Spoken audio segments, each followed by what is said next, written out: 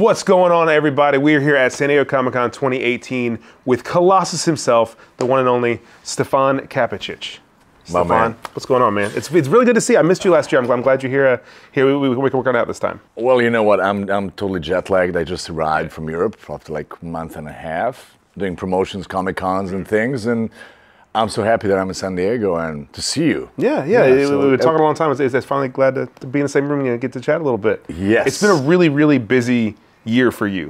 We had Deadpool 2 come out, obviously, and we got Better Call Saul coming this fall on AMC. So tell me a little bit about that journey from going to Deadpool 2, then going out to the desert to shoot Better Call Saul. Just what 2018's been for you so far. Well, it's magnificent. It's so beautiful, and I'm really lucky that I have a chance to be in productions like that.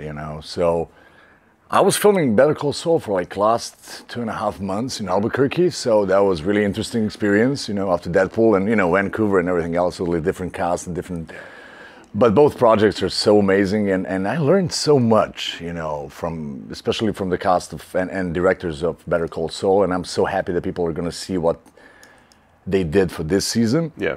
And about Deadpool 2, everybody almost saw it, so that's a huge thing for me. As we know here, it made a lot of money. It made significantly more money than Solo, a Star Wars story, which is a big deal to me. Helped me win a bet, so I really appreciate you guys doing some hard work there.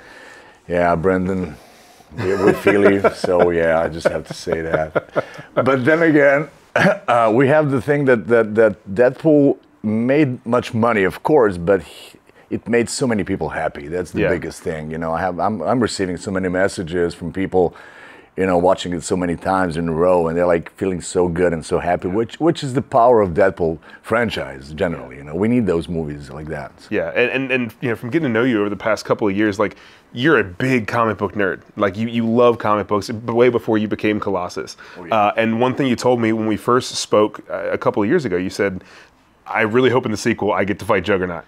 And we got to see that happen in Deadpool 2. Kind of walk me through finding out that news, and it was weird on set because it was a lot of green screen work, so it wasn't a full-on fight for you guys. Well, you know what? Like as you said, I'm a huge comic book geek. So one of my favorite comic books definitely is X-Men, and I started with like Wolverine becoming one of my favorite characters, but then you get into X-Men, and then you, as an Eastern European guy, as I am. So you always feel for Colossus because he's Russian. So you start loving him when I was a kid. So for me, if you ask me, one of the things that I always wanted to see on the big screen was Juggernaut versus Colossus. That's an anthology fight. Yeah. And me becoming Colossus and having this kind of a thing in my life and my career is definitely, as I say, like Academy Award for me. It's insane. Especially, the thing that I have that line, pick on someone your own size. That's one of the things you always want to say, like in any kind of a movie or like just whatever. So I had like so many amazing, I just did all those dreams that I had as a kid, I just did it through Colossus. Yeah. And now, one thing we learned kind of as the movie came out, Ryan voiced Juggernaut. Did you know that when you guys were filming? Did you know he was going to be doing it? Or No, nobody, well, some people, they knew it. Nobody from the cast know that. So I remember going to the set and, I was getting into my CGI costume and everything else, and Ryan was supposed to come and do something with me, and I thought, of course, it's regarding Deadpool and Colossus. That was in post-production.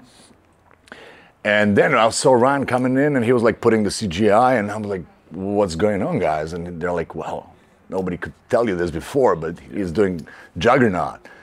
So he did a brilliant job, and I'm really a huge fan of how Juggernaut looks. Oh yeah. I was not a big fan of the first Juggernaut, so Ryan did it brilliantly, same as he did Deadpool, of course.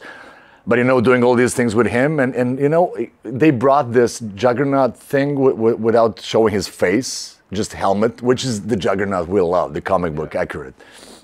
So working with Ryan was always perfect, and in both ways, because now we have Colossus and Deadpool having like really specific and really amazing relationship, and then we have Juggernaut Colossus doing this fight, which is for me brilliant, and people love it so much, and I'm just a lucky guy, having all these chances. And speaking of kind of their relationship, we're going to get to see that evolve even more coming forward, because we got X-Force on the horizon. Yes. And I know that there was talk about production starting later this year, early next year. Kind of what's things are under wraps. What can you tell me about what to expect from that franchise as it kind of moves into its next stage? Well, the only thing that I know, and everybody knows, that we have a third director now after Tim Miller and David Leitch, and Drew Goddard is amazing guy and an amazing director. We still don't know what's going on with the script because he's still working on his last movie.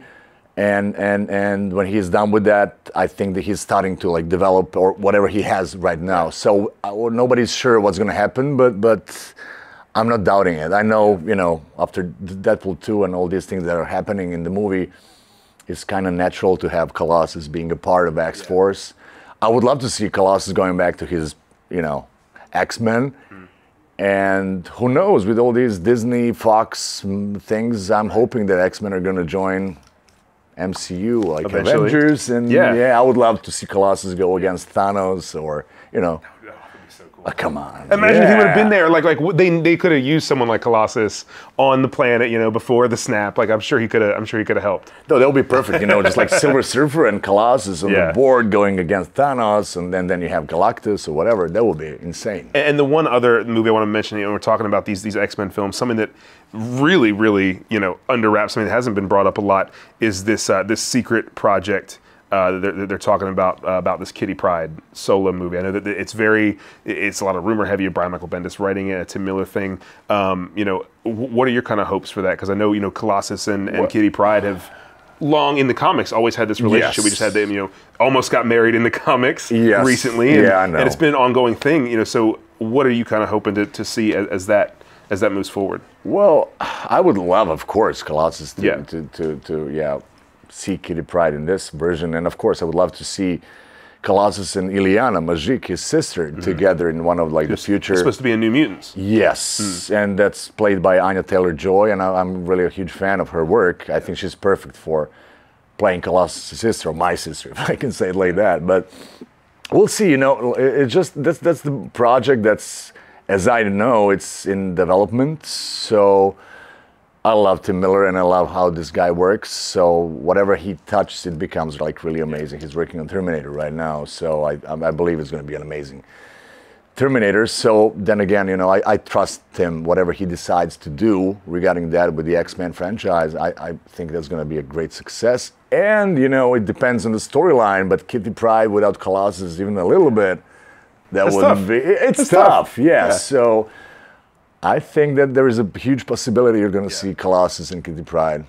Well, that would be really, really exciting. That's something we all want to see. And my last question for you, I just mentioned it, the big wedding issue that everybody talked about. Outside of Catwoman and Batman in DC, there was the big wedding in Marvel with Colossus and Kitty Pryde. And as we know now, that didn't happen. And Rogue and Gambit took the wedding instead. So did you read that when it came out? And if you didn't, what were your reactions to hearing the news or reading that the wedding didn't happen as everyone was kind of hoping? Well, I felt bad. Well, it's a good twist in a way, and I feel bad, of course, because it's something that needs to happen in so many ways. But maybe we're just waiting for the movie in a way or something like that. Yeah. Awesome. Well, Stefan, thank you so much for coming by. Thank you so much for having me. And hopefully we can chat again sometime soon. And thank you guys for watching. Stay tuned to Comicbook.com all week long for some great stuff at San Diego Comic-Con, and we will see you later.